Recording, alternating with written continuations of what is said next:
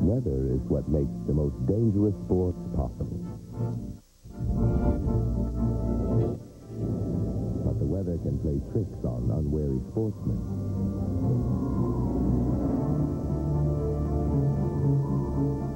The ultimate in thrill-seeking and adventure are only possible when you tackle the weather head-on.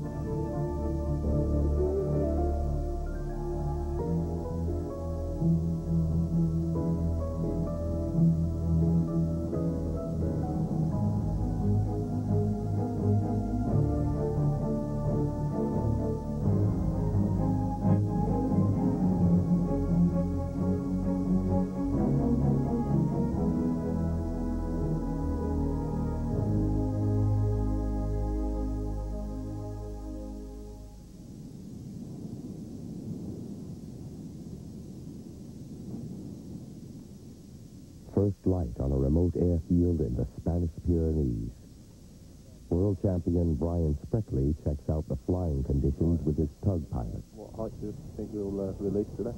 If we're climbing up with a good lenticular and it looks like we can go to 25,000, 30,000 feet, we should go probably 8,000 feet on the first.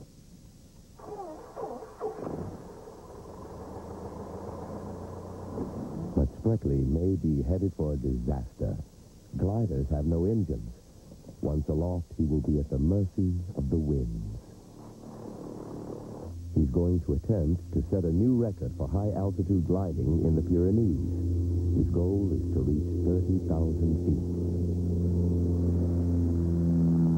To succeed, he'll need to find what is called wave lift. Wave lift is generated by the wind coming along and striking a mountain or an object. And as it comes and hits the mountain, it comes up over, down the backside of the mountain and compresses. It goes down and down until the ground gets in the way. It then must come back up again. And as it uncompresses and it starts to come up, there's nothing to stop it. It keeps going up and up and up and up and up. And it can go 4, 5, 6 times the height of the mountain. But of course, if you have 2 or 3 mountains, one after the other, it'll be accelerated. So by the last mountain, the air really travels up very fast indeed, 10 times maybe the height of the mountain. For today's record-breaking attempt, Spreckley takes a co-pilot as a safety measure. The tug plane tows the glider toward the wave lift over the mountains. Spreckley searches for a sign to indicate that a wave is occurring. The sign is lenticular clouds. To see if there's good wave lift, we look up above the mountains, and if we can see lenticular clouds, which are saucer-shaped clouds, it shows us what the air is doing. Normally the air is invisible. With the cloud shape, we can see the movement of the air. And we're looking for that, and if we have a stack of these, like saucers, stacked one on top of the other, then we have beautiful wave conditions. At 7,000 feet, the glider releases the tow line and Spreckley turns into the mountains. When a glider catches a wave, the ride is silky smooth. But the air just outside the wave can be very turbulent.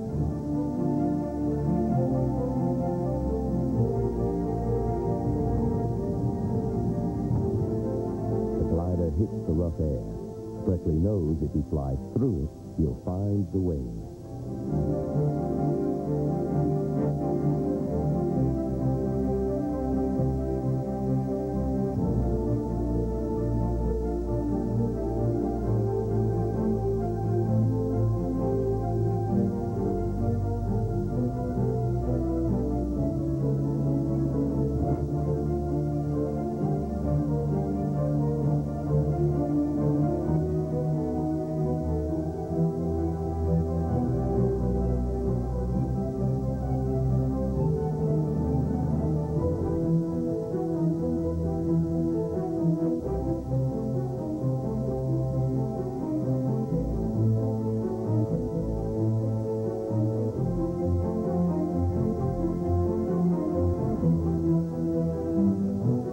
Spots the lenticular clouds and steers towards them, but he's still not in the wave. He has to avoid the downdraft on the far side of the mountain. The violent winds there could smash the glider against the mountainside.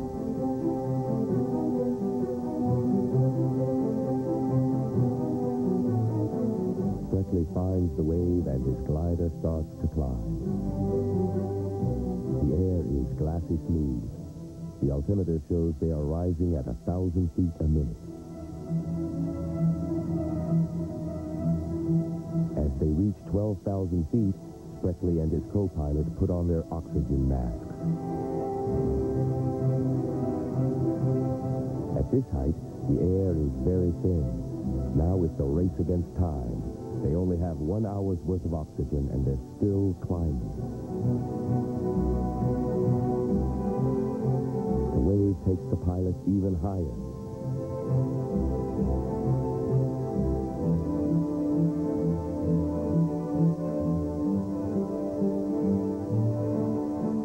They climb to over 30,000 feet. Spreckley has set a new record. They're flying as high as a commercial airliner, but they're not in a pressurized cabin. Outside, the air temperature is minus 35 degrees. With just the plastic of the canopy separating the pilots from the extreme cold, Spreckley decides that it's time to come down. If they stay up any longer, the canopy will completely ice over, sealing the pilots inside with only their instruments to guide them.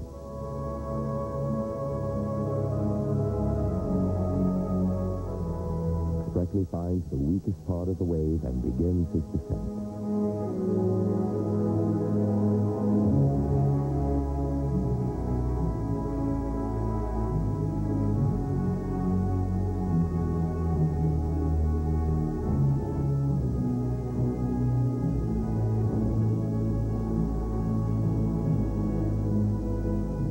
Throughout the flight, he has been monitoring the weather.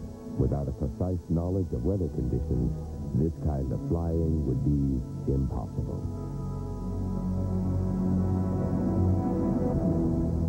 The power that enables us to glide is the weather. It's the sun, the wind, and all of the elements of the weather. If you don't understand what they're doing, you can't be a glider pilot.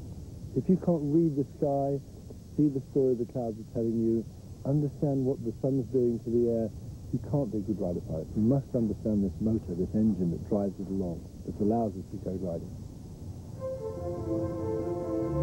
Just before landing, they loop the loop to celebrate their achievement.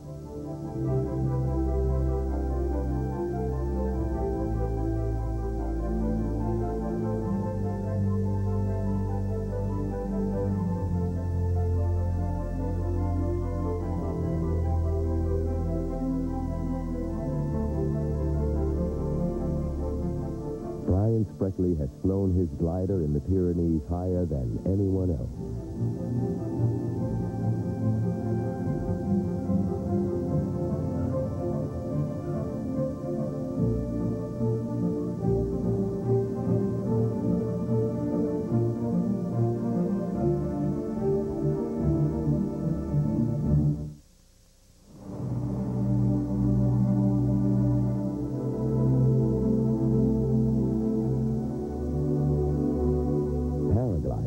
Where you really feel the weather. From the second a paraglider takes off, the weather takes over.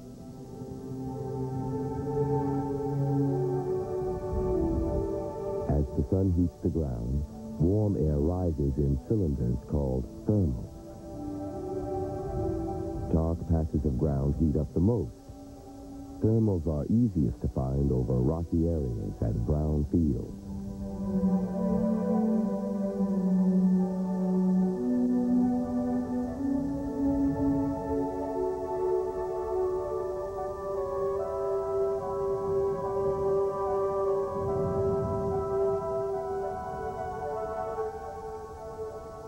To rise inside a thermal, the paraglider circles it. It takes the pilot higher and higher, sometimes as much as 10,000 feet. Amazingly, this invisible force is strong enough to keep a human airborne for hours.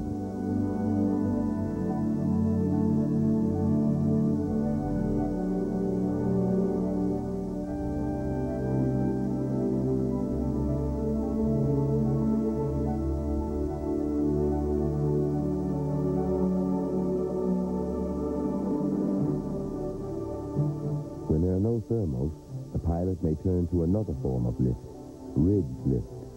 It's produced when air hits a cliff face or mountain and is deflected up. This kind of lift allows the pilot to fly almost indefinitely back and forth along the ridge.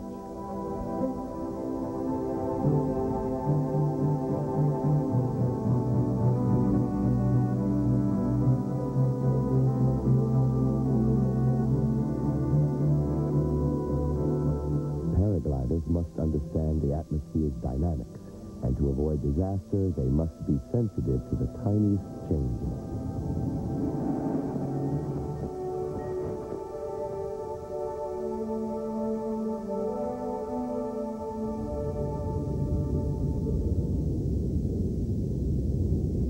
Of all extreme sports that take on the weather, mountaineering is the most dangerous.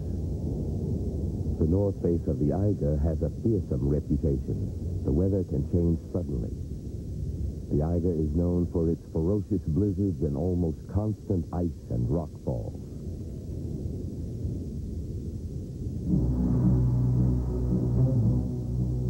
Between 1935 and 1938, in early attempts to conquer it, 10 people died. Deaths became so frequent that the Swiss Parliament passed a law banning mountaineers from the North Face.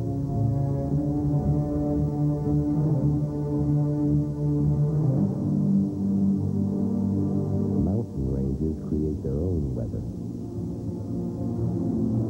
As air travels over a mountain, it cools and the water vapor condenses to form clouds, which increase the amount of snow and rain. The rising air is squeezed by the upper atmosphere, increasing the wind speed over the summit, then slowing it down on the sheltered side.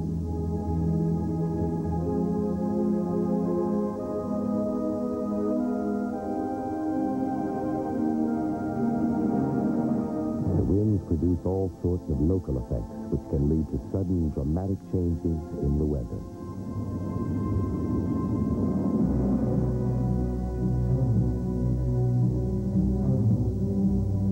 Mountaineers have to be prepared for the worst.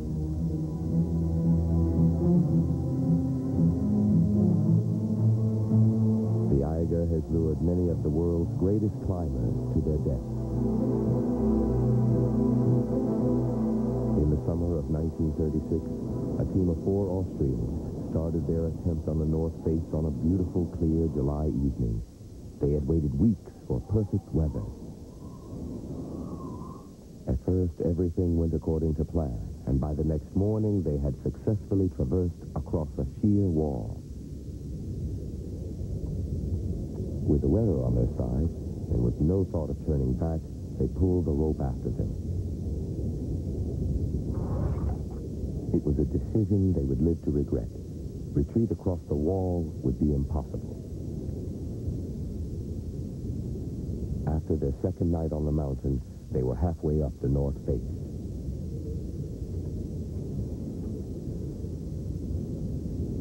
Then suddenly, as they scaled the second ice field, tragedy struck.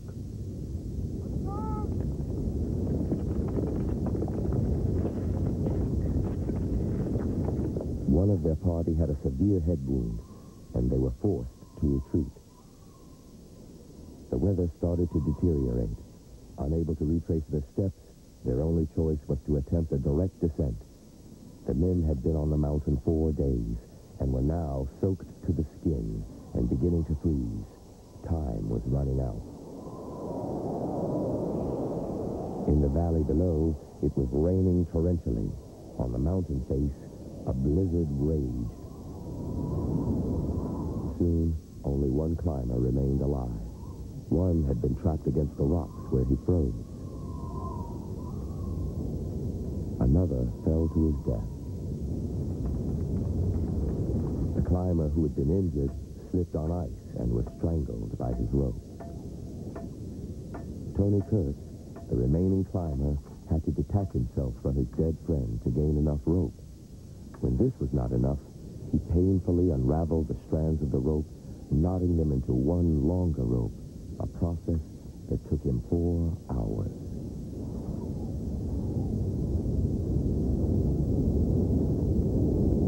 left arm completely useless from frostbite, Kurt began to descend. Then, within yards of his would-be rescuers, he got stuck. A knot in the rope would not pass through his carabiner. 5 minutes later, he was dead from exhaustion. It was so cold that 8-inch icicles had formed on his crampons. The Eiger remained unconquered.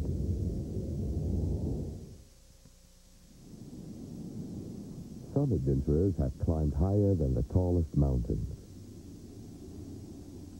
In 1991, a team of British and Australian explorers wanted to use hot air balloons to conquer one of the most difficult weather systems in the world, the shifting winds over Mount Everest. Everest is the highest mountain in the world, soaring to 29,028 feet. To clear the summit and survive, the balloonists would have to rise to over 34,000 feet. The expedition leader had calculated that this height would allow them to avoid the dangerous turbulence on the far side of the peak. It's very important when you've got something like Everest in your way that you don't just clear it to avoid hitting it, but you clear it to avoid what is known as the curl-over effect coming over the top. And the wind that goes over the top of Everest would hit the top and be dragged and roll over the other side, creating a kind of vortex on the other side. And it's terribly important, particularly in a balloon, that you don't get dragged down into this vortex onto the other side. To give themselves the best possible chance of success, the team built the world's most remote weather station at the foot of Everest. Satellite imagery, radar, and weather balloons helped the team decide when to launch. It was vital to know air temperatures at different altitudes, wind speeds, and if there was the slightest chance of a storm breaking. At 7 a.m. on a November morning, they took off.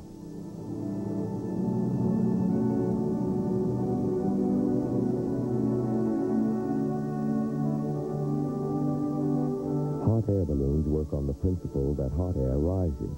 As long as the air inside the balloon stays hotter than the air outside, they would be able to float over the summit.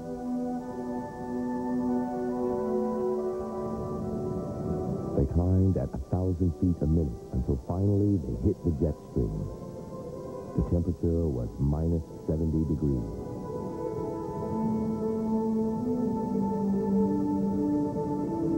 The jet stream successfully carried the balloons over the summit at 60 miles per hour.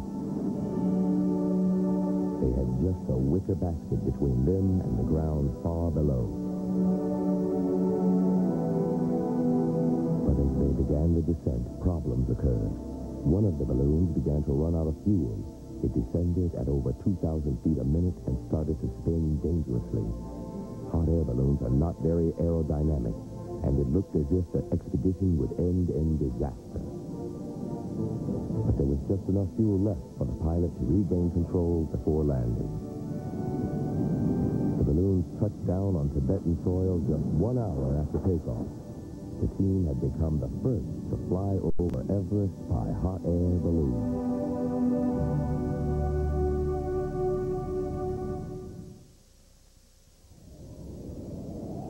The French Alps serve up some of the most ferocious weather on the planet. Anyone wanting to survive these mountains will have to face the dangers of ice, winds, and sudden avalanches.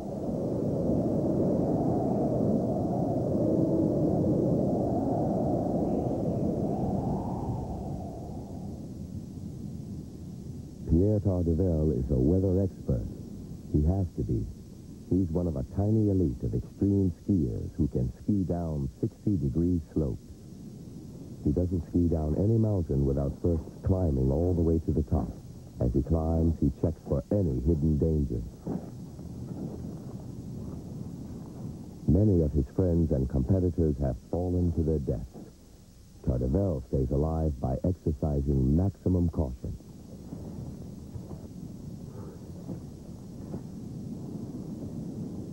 In In a sport where just one mistake can end in death, Tartavel is a superb skier, a first-rate mountaineer, and he always waits for the best possible weather conditions. The weather is very important because we cannot ski with bad snow. It will be very dangerous. Imagine in a south face, if you have too much sun, the snow will become very fastly dangerous and you may have huge avalanches.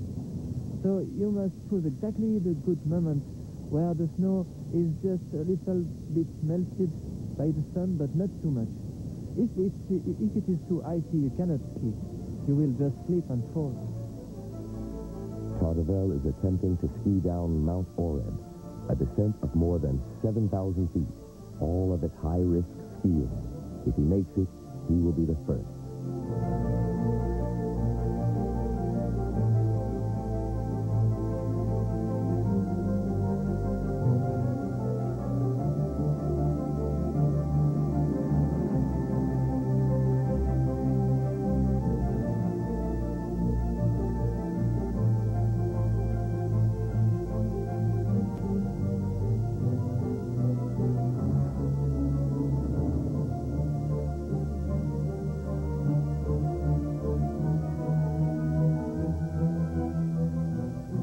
I was always trying one turn and stop, looking at the snow, try one more. It was always very difficult.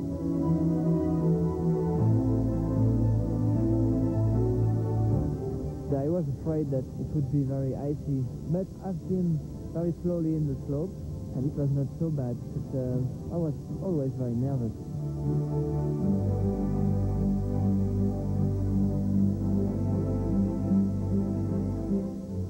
30 minutes after snapping on his skis, Tartavel adds Mount Oreb to his list of firsts.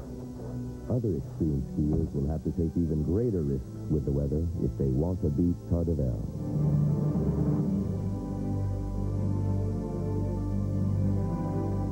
People will always stretch themselves to the limit of human endurance. In the world of extreme sports, where every twist and turn is fraught with danger, the weather provides the ultimate challenge. Next, we found a half-monkey, half-man who lived in the trees. Visit the site in South Africa, next on Paleo World. Then Zulu warriors shake their spears, rallying under Shaka Zulu on Real History, right here on TLC.